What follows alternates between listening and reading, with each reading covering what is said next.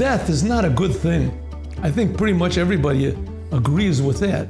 But there are certain advantages to it. And one of the advantages is that it gives us, it's a play on words, but a deadline. It lets us know that our life is like a package. And God has given us this free package, but to use it to the best of our ability.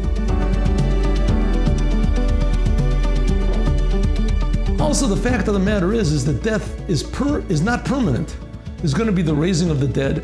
So we can say that a coffin is sort of like a waiting room until all the dead rise. That's what we believe. But there's a joke, and I would like to tell the joke. Once a man felt that he was about to die. He was 98 years old. He wanted someone to say a nice eulogy about him. So they say, you want someone to say a eulogy, you go to Shmerel, the eulogizer. You went to him, you said, listen, I feel old, I'm about to die. I want somebody to say a good eulogy for me. He says, no problem. $5,000, $500, $50. So, what do you mean? He says, I have a eulogy for $5,000, a eulogy for $500, and a eulogy for $50. What do you want?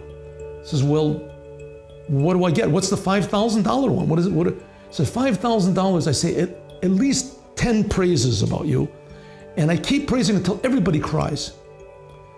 Now, what do I get for 500? He says, 500, I say 1 or 2 praises. I keep praising until one person cries. He says, that's 500. What do I get for 50? He says, for 50, I say the truth. What do we want? That people should say nice things about us, that things should be made up about us? Should we have a life where we're trying to impress others? Or should we live with the truth? What is better? Well, for the eulogizer, all the praises are much better. He makes a better living. But for us, it's better that we should even save the $50 and make a life that's worth living.